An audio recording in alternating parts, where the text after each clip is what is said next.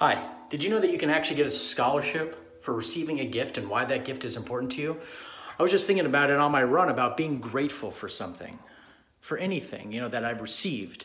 And I looked up scholarship money for being grateful or thankful, and this scholarship called the Sweet and Simple Scholarship Essay Contest came up, where you write 250 words for $1,500 about a gift that you received and why it's important to you. And that's going to be due on February 28th.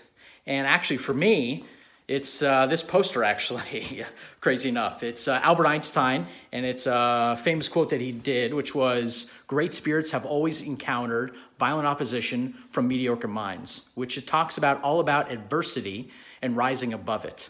And it's always meant a lot for me, and I've had it for over 10 years. So write about something that you've received and why it's important to you. This is Matthew with Free Education University. Thanks.